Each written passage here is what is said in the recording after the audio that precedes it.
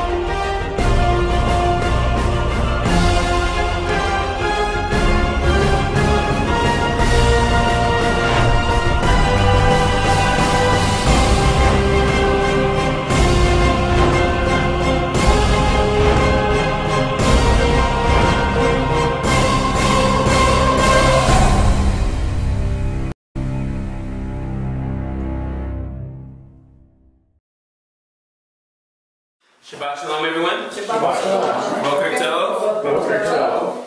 We're going to go ahead and start a review of a lesson we've done a few years back, but this is the first time it's on video. It's going to be a Hebrew lesson on blessings.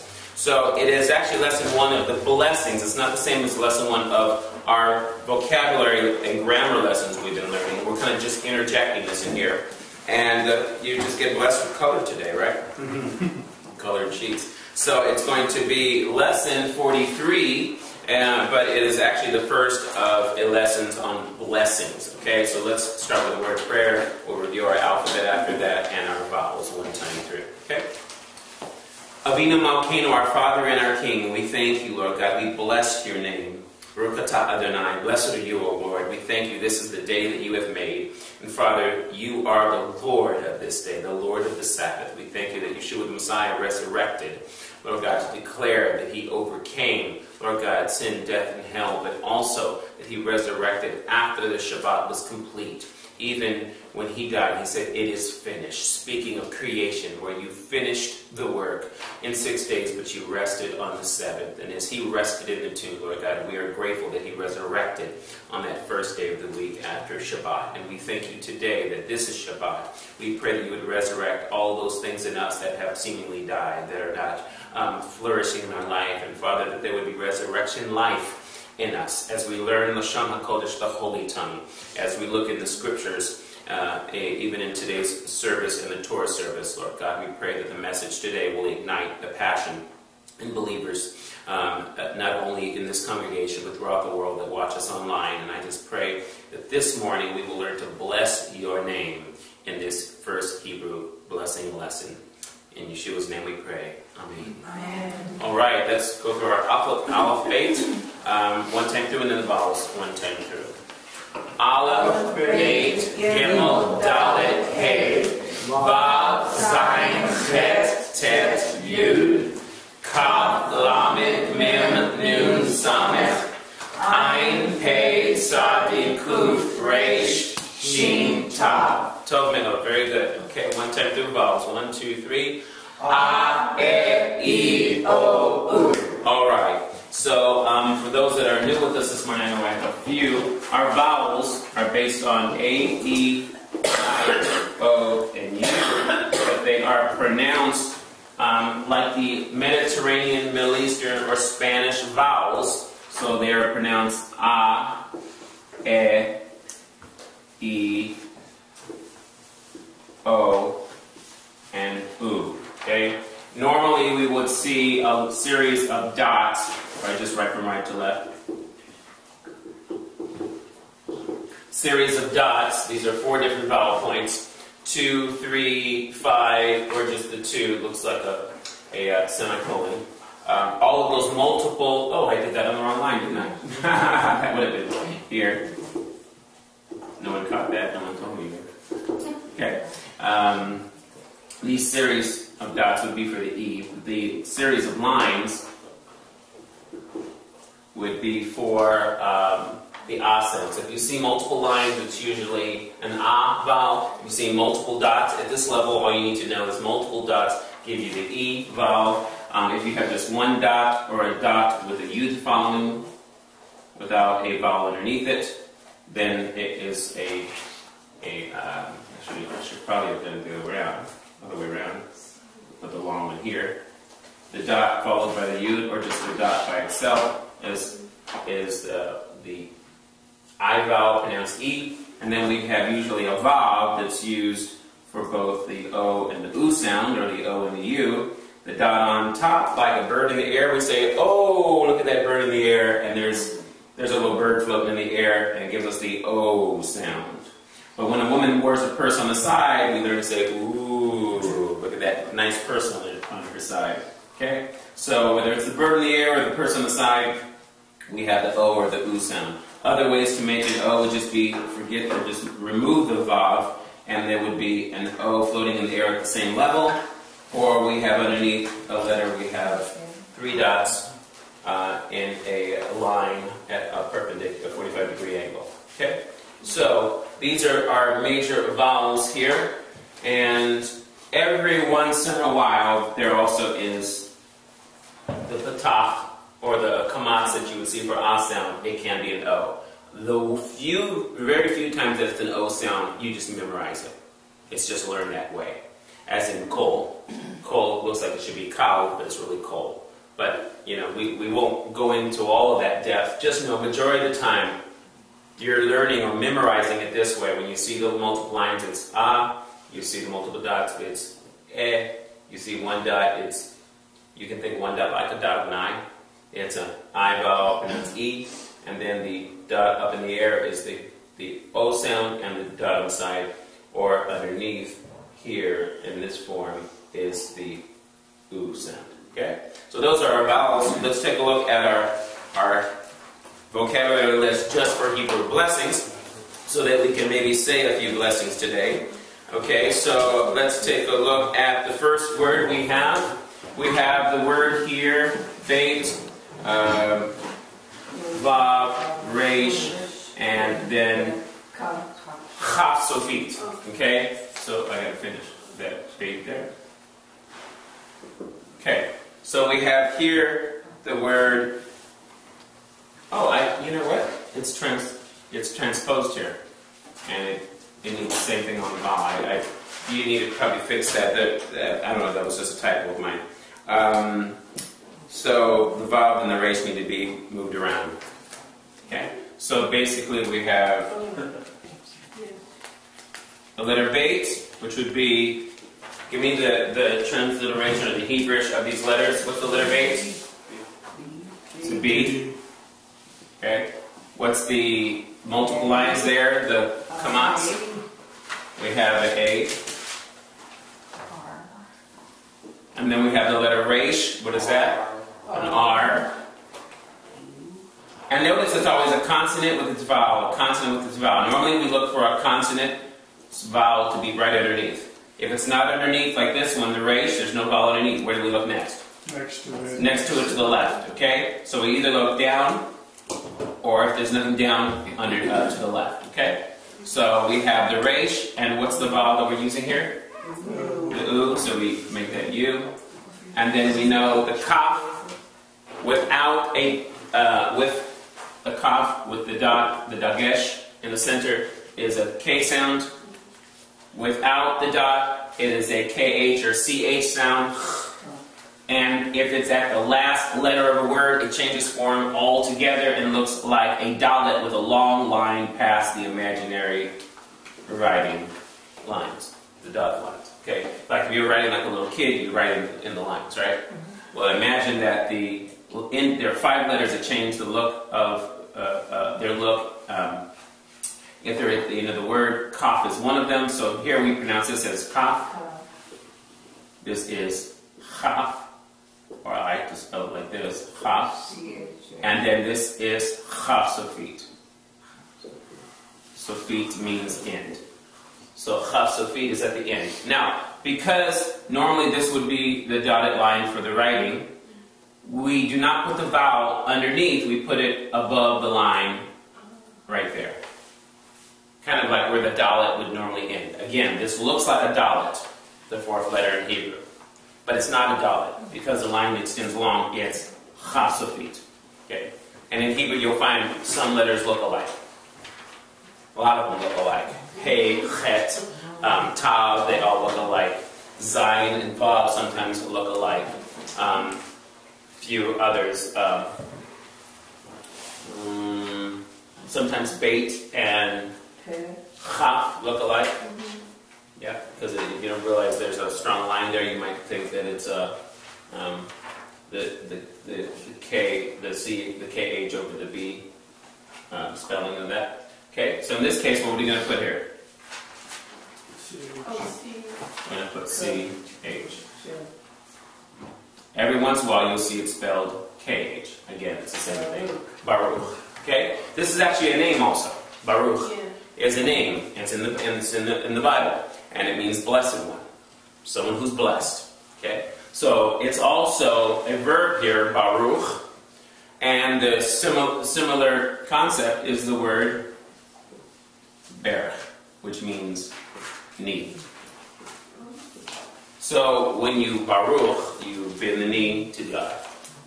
That's the custom based upon the root meaning of the word.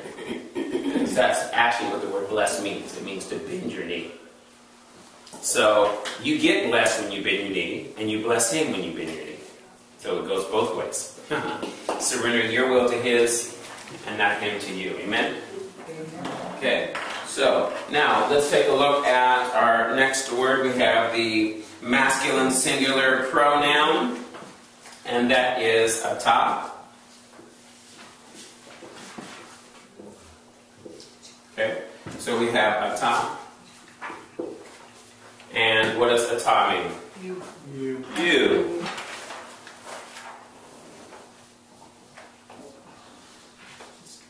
Need new pins. Atah, we have here,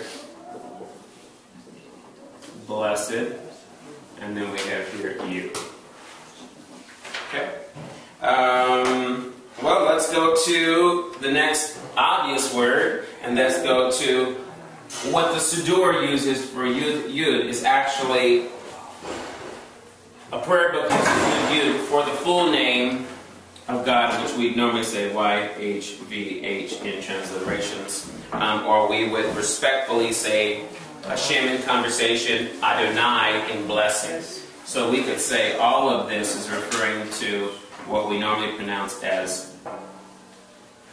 Adonai, or in conversation Hashem as in Baruch Hashem. Okay, so the prayer books want to avoid you even thinking you can pronounce the name without knowing the proper pronunciation, so they'll just put Yud Yud as a sign or symbol that we're talking about the name of God, which would actually be Yud He Vav He. Okay? Alright, so here we have the first beginning of all blessing, Baruch Atah Adonai, and it's found throughout the scripture. Someone just get me, if you could, 2 Chronicles 29:10. 2 Chronicles 29:10.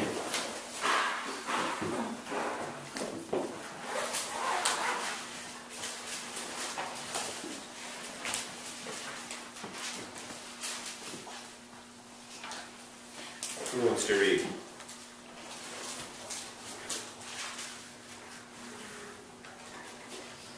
I have it.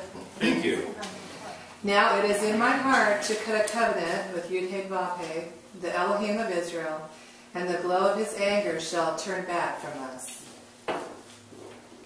Thank you. Maybe I want, maybe it's 1 Chronicles. 1 Chronicles? Yeah, I know it's 29 though.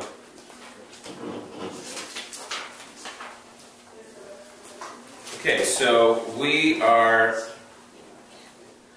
just read 2 Chronicles. That's actually, yeah, it was actually, yes, it's First Chronicles. That was a great verse too, though. But let's do First Chronicles 29 and start with verse 10. And David blessed Yud-Heh-Vav-Heh before the eyes of all the congregation. And David said, Blessed are you, O Yud-Heh-Vav-Heh, the Elohim of Israel, our Father, forever and ever. Okay, so what do we have here? We have the basic way to pray or say blessings in Judaism, and it's found right here in the Torah. Of course, he makes it a little bit personal because he actually refers to, who actually corporately says, Our Father, which we say in the Lord's Prayer, the disciples' prayer, Avinu Shabashamayim, our Father which is in the heavens. And here we have the concept with Adonai, we have Avinu. And many times we pray Avinu Malkeinu, our Father, our King. So if we take a look at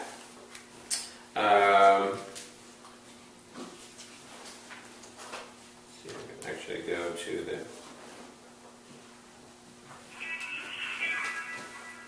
we can silence also. Okay, so if I take a look at the Hebrew on this verse,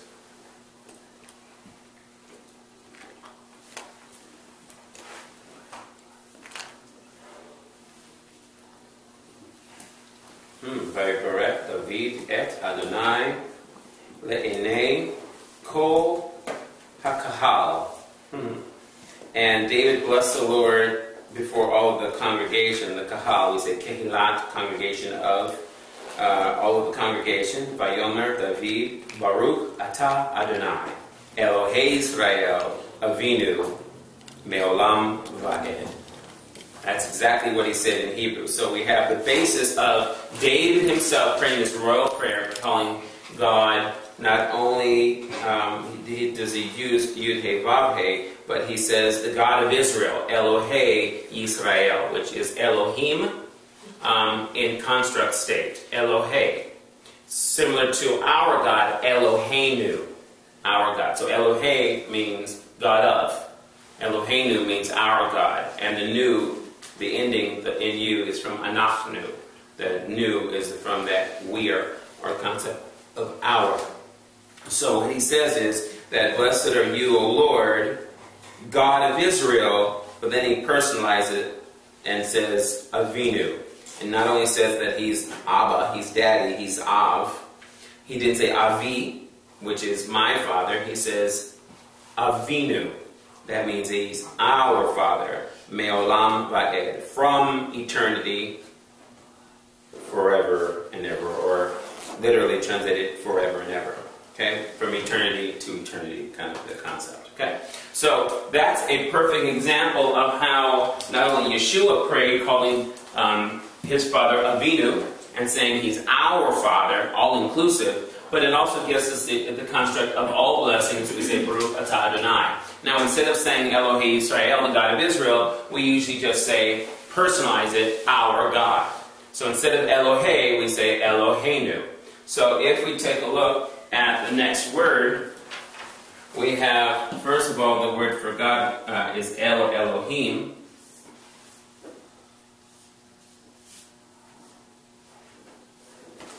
Okay, so we have Eloheinu.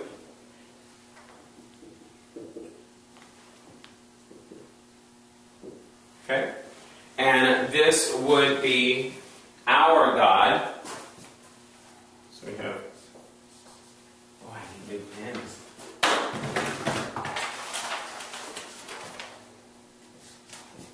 Here's one. Eloheinu. You can also spell it with an I, Eloheinu, whichever way you want is correct. The Yud would give us either a Y, or you could spell it as an I, either way, because we know the Yud is used in connection with the sounding of that. And it's all the same in the pronunciation in English. Eloheinu, or you can spell it H-E-I for Eloheinu. Okay? Question? Underneath the, you should have a sickle down there, right? You know, I have to check that, because actually in my brain I'm remembering this, but on paper I have the other. We'll put that for now. I have to check that, make sure it's the right vowel. Either way, it is the E vowel there for Eloheinu, and that would mean our God. Okay? Okay, so let's say these 4 words so far in the blessing. Baruch atah Eloheinu. Do it again. Baruch atah Eloheinu. So typically, the bowing is to bend the knee, to bow, and then to come up on Baruch atah Adonai. That's usually the way it's done. And then we have Eloheinu.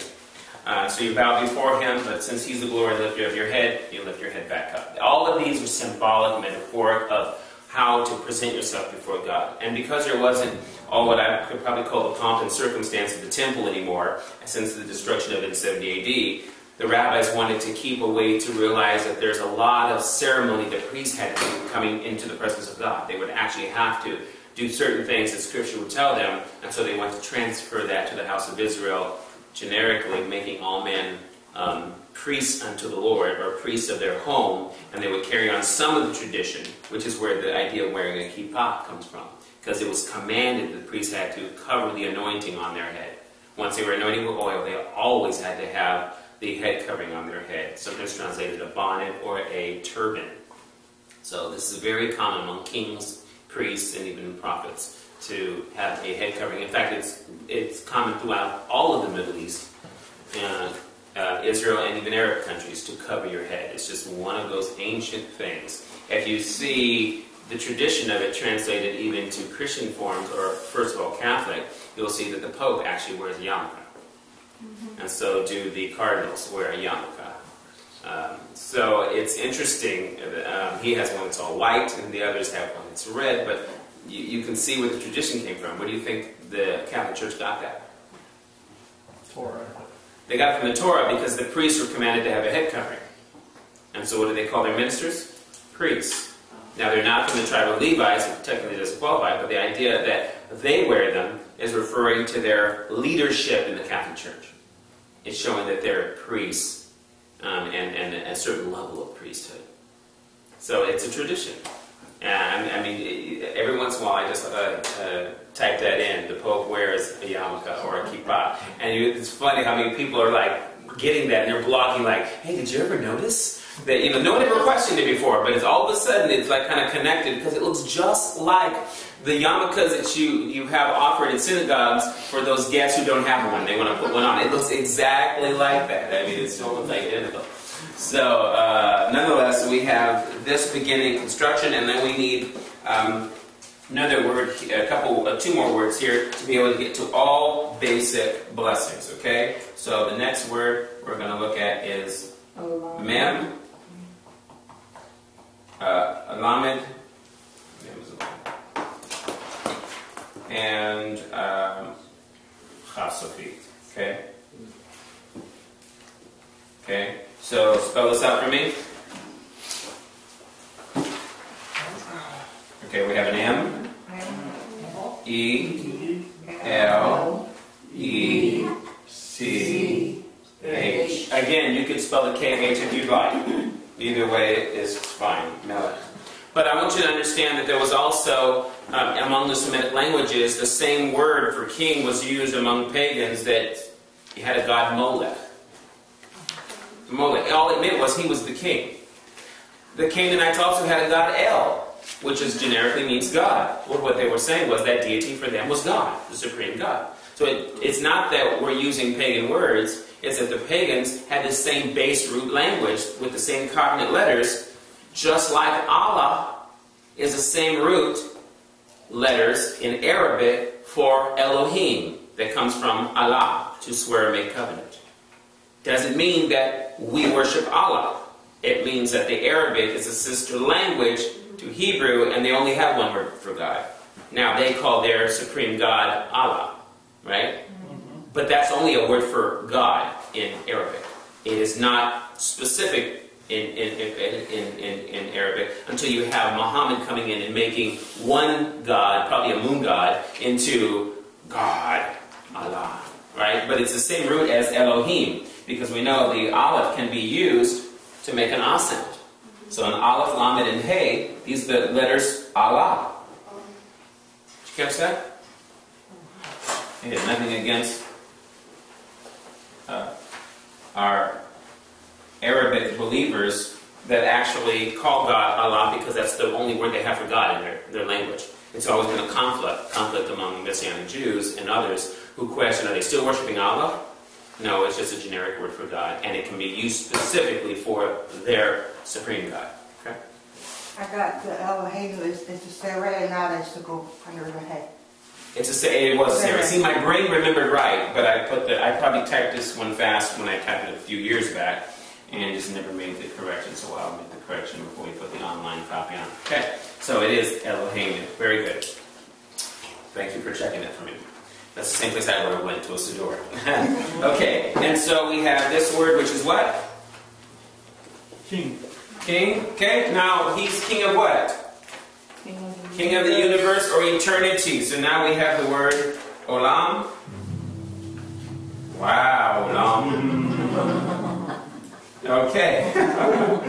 And we need the bottom there. Okay, so we have Olam. As in the song, the blessing or song Adon Olam. Lord of the universe. Okay? Or Lord of eternity. Lord of eternity. Rabbi. Yes. Oh, I put. And Oh, there we go. Whenever I write this low, there can be turbulence. Okay, so it can either be translated universe, or literally it's eternity. In fact, Ecclesiastes says He set eternity in our hearts, so that no man can find out the things of God. Don't we normally say more ha'olam? Well, this is just a vocabulary list. Okay. So this is only universe or eternity. When we say the blessing, we have to add the universe. So of course we add it, but we're not learning that here right now because this is just a vocabulary list. We don't usually add ha to the vocabulary list unless I want to break it up even further and re-explain the indefinite with the definite. Okay. So in this case, this is a basic list. In fact, you'd have to do that with anything that would have the word the added. You'd add the word ha or the letter he. Okay. So in this list, I just kept it generic, and I have the word olam, meaning universe or eternity. Okay. So let's go ahead and say the whole blessing together. Of course, adding the letter he for olam. Okay. Baruch atah Adonai Eloheinu melech haolam. Okay, so there would be a he here for haolam connected to the word, because usually as a prefix is always connected. Out of 22 letters, we learned that there are 11 letters, half of them that can be used as a prefix. They kind of speak of a whole word. Okay, and there are also letters that you can use as a suffix that speak whole words or pronouns. So we've learned that. Okay. All right. So any questions on this part so far? Any questions? Doing pretty good this morning. That happens when you start on time, or start closer on time. Any questions? Everybody's good. All right. So let's actually go into a few blessings. Let's see. I'll go ahead and. Are we good on the camera for me to write over here? yes. Okay, good. Alright, so let's take a look at some words that we can use. How about looking at creator of? We do the letter Beit, Vav, Resh, and Yud. Oh no, Aleph. Okay? And we have here in a construct state, creator of. Okay? And by the way, obviously for Boré, it's spelled that way phonetically with the I, only to make you say Ray versus just Re. Boré. Right? Boré. It's only there for phonetics. There's no letter Yud there. Instead, we have the letter Aleph. It doesn't have a sound. It's just there for construction because it comes from this word.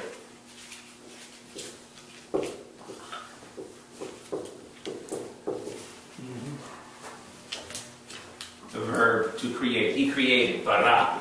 So here we have what's in Bereshit. Bereshit bara Elohim. In the beginning, Bereshit, bara, He created Elohim. So who created? Elohim did, but the verb comes first before the name or the pronoun there. So, or actually is that the subject? Yes. Yeah. A little English grammar to jog my mind. Okay. So Bereshit bara Elohim. In the beginning, God created. We say God created, but it's created God, the heavens and the earth. So bara is the verb. To make it into a title, creator of, we add the vav, borei, okay, and we change the vowels. So basically we change these vowels to an O and an E. And that took it from a verb into a construct state, which is really speaking of a title. He's creator. Borei is creator of. Okay? So, what are we saying here? We're saying a number of things. We're blessing God for being the creator of certain things. Okay, let's actually transliterate this. What is this? B-O-R. I just put E-Y so you can, E-I so you can know how to pronounce it. But what is this? This is creator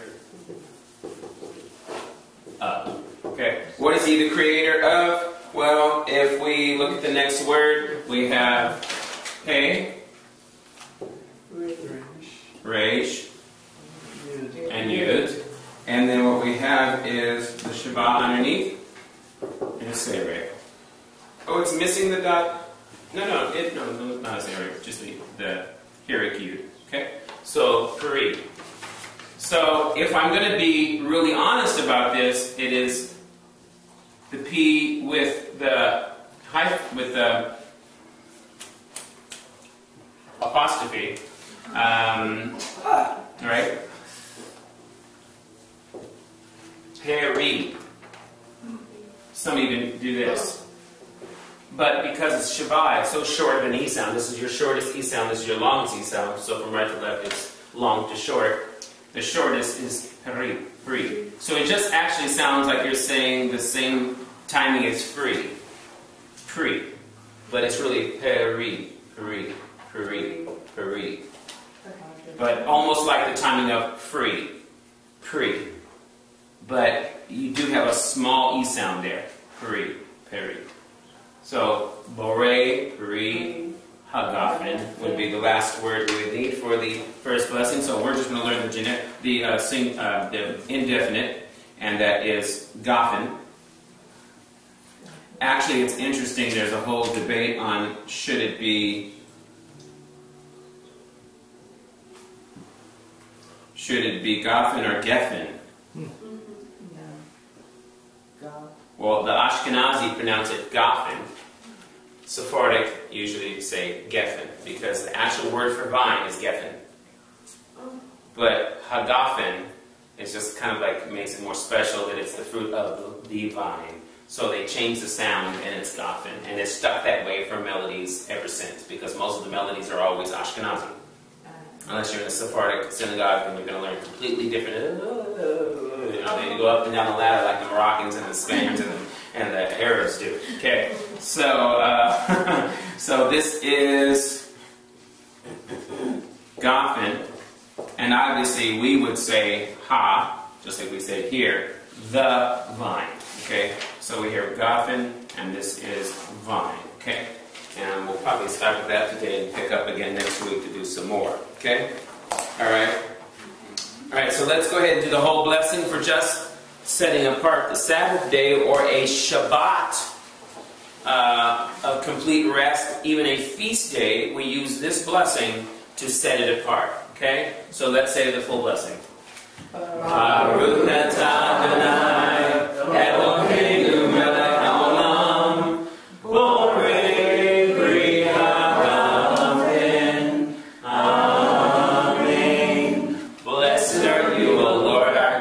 King of the universe, creator of the fruit of the vine.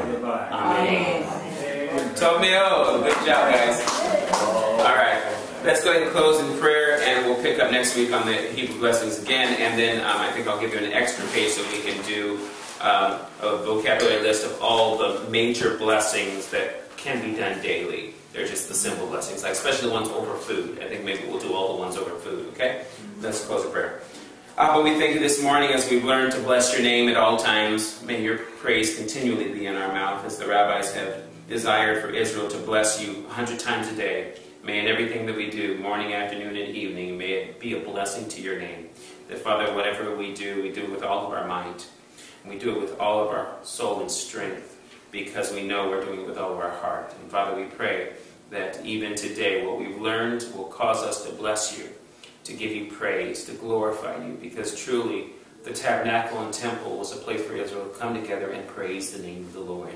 And even today, as we learn about the outpouring of the Holy Spirit, about the feast of Shavuot, known as Pentecost, we pray, Lord God, that we would do as they did in Solomon's day, as they blessed the Lord, as they sang praises, as the musicians played in harmony and unity, when they became one sound and one voice, like the sound that was heard in Mount Sinai.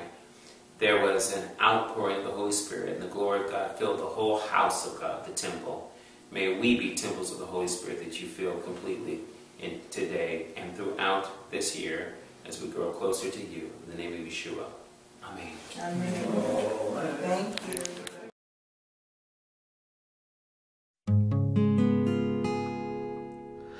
May the Lord bless you and keep you, and make his face to shine upon you, and be gracious to you. May the Lord lift up his countenance upon you. May the Lord grant you his peace.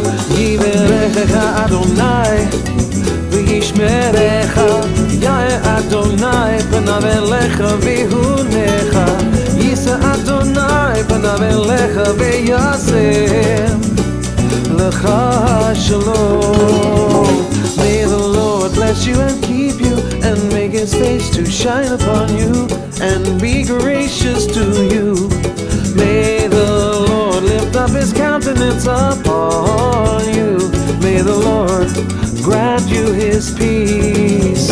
Yivarechecha Adonai v'yishmerecha, Ya'eh Adonai panav elecha v'yihunecha, Yisa Adonai panav elecha v'yaseh lecha